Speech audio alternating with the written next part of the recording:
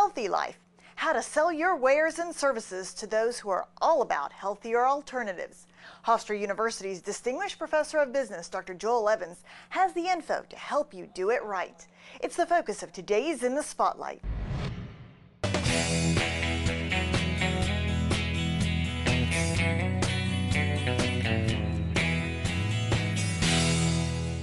Thanks for joining us today, Dr. Evans. Thank you. All right, so today we're talking about healthy living. What does a small business owner or entrepreneur need to know about these kinds of trends? If you talk about food versus lifestyle types of things, from a food perspective, they need to learn to have more non-GMO based food, more organic food, healthy food, which they could actually dominate that segment, the local vegetable or fruit store. So they've got to change the mix, which has been evolving. Even supermarkets now have, organic sections and everything else, so they could do that. But doesn't that cost extra money? How is the small business owner supposed to compete against the Whole Foods of the world on that?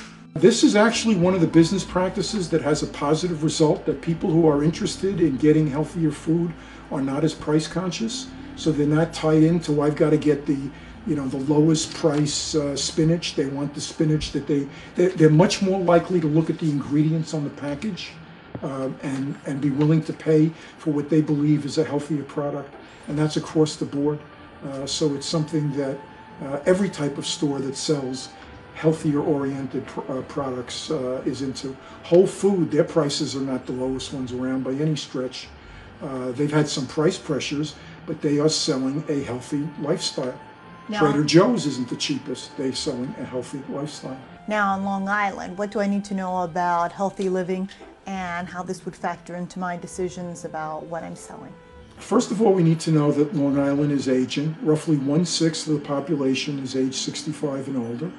Secondly, we need to know that particularly among baby boomers, people born between 1946 and 64, and younger people, that a healthy lifestyle is more important to them than it was in the past, so they're more likely from a food perspective, but also a lifestyle perspective to be doing different things. So one of the things I've observed over the last 3 or 4 years on Long Island is the number of different types of gyms that have come out here. We've had a tremendous influx of gyms for people to participate in of different types. We've seen increases in the number of yoga studios where people can do low impact activities. So there have been a lot of changes from that perspective. From the perspective of manufacturers, there's a lot more emphasis now for people who aren't necessarily losing weight, and we still on Long Island have a population that is more overweight than it should be, but we see relaxed fit styles really becoming extremely popular now.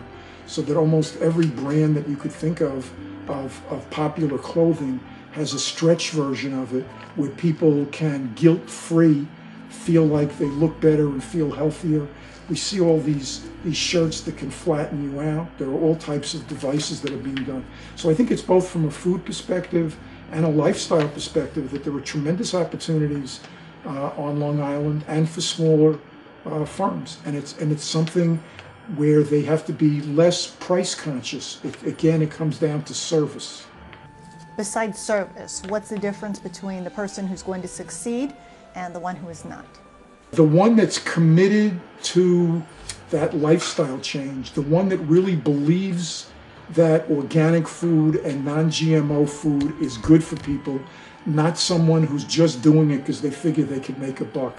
So it really has to be ingrained in the store owner that it's something that they believe in that's really good. Same thing with the gyms, that you have to be an evangelist to some extent, and that's what gets people back. And that's how you're talking up new products that are coming out, whether they be vegetables or whether they be fruit products, that you really have to believe in it. What about the flip side of the argument?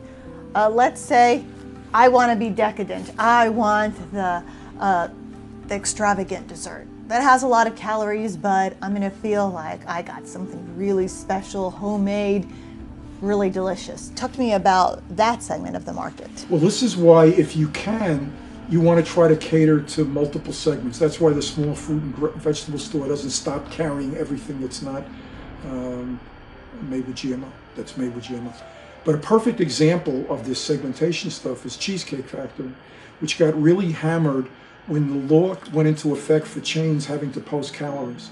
So what they did immediately is they came up with a 500 calorie and under menu for people, kept their regular menu, and then also had a couple of the cheesecakes, which are lower calorie.